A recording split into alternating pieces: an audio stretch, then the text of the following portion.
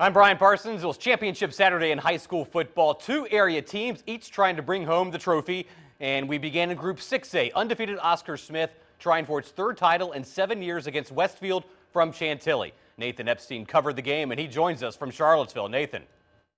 Well, it was one of the most memorable seasons in school history for Oscar Smith. Somehow they fought and found their way here to Scott Stadium in Charlottesville to take on a 13-1 Westfield team for the 6A championship. And together these two teams produced maybe one of the most memorable title games in Virginia history.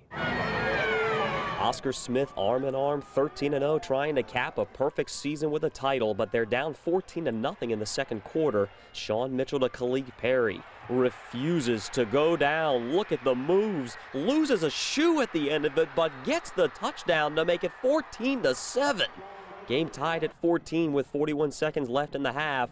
Raymond Johnson lobs to Tyler Scanlon, 30 yards. Bulldogs take a 21-14 lead to the locker room. Third quarter, Tigers in more trouble. Johnson, nifty moves of his own, stretches. Refs say touchdown, so the Tigers down 14 again, 28-14. So Coach Richard Morgan reaches for the trick play. Handoff to Shelton Hood, perfect pass to Larry Chappell.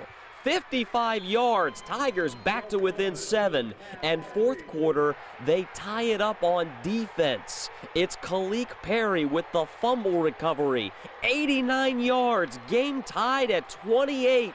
Tiger fans all hyped, and with the final ticks of regulation, it's overtime that will decide a champion. Both teams score in the first overtime and in the second overtime. Courtney Johnson, his second touchdown of the night, gives the Tigers their first lead. A defensive stand away from the title, but Westfield ties it at 42. And here, Timothy Beard, his third touchdown, gives the Bulldogs a 49-42 lead. Fourth down for Oscar Smith, their last chance. They need a touchdown to force a fourth overtime.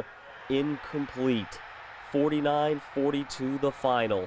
Westfield is the 6A champion. Mitchell threw for 369 yards, but the Tigers come up just a little bit short. Somebody had to lose tonight, and Westfield's a great team too. And they just made one more play than we made. And so my message to my guys is pretty much the same as it is every week. I love you. You played hard. You left it all on the field. You represented yourself and your families well. And you know, I couldn't be any more proud of her. I mean, if we'd scored one more touchdown and won, I'd be just as proud of them then as I am now. In Charlottesville, Nathan Epstein for the Sports Wrap. Well, a tough break for Oscar Smith. Thank you, Nathan. Now in the 4A state title game, Lake Taylor from Norfolk trying for back-to-back state championships. The Titans had won 29 games in a row heading into today's game against Salem from Salem. Excuse me. This is a rematch of last year's championship game. Lake Taylor down 14, but the Titans come back. Tyree Huey to J.T. Wahi for the 12-yard score, but Lake Taylor still down 14-7. A little later, Huey going to keep it from 5 yards out. Coaston for the score, and we are all tied up at 14. And like the Oscar Smith game, we're going to overtime, and then to double overtime. Fourth down play, Titans go for it. Wahi cannot hang on, and the Salem Spartans don't waste any time. They kick the field goal on first down, and Nate Kraft slips it in from 27 yards out.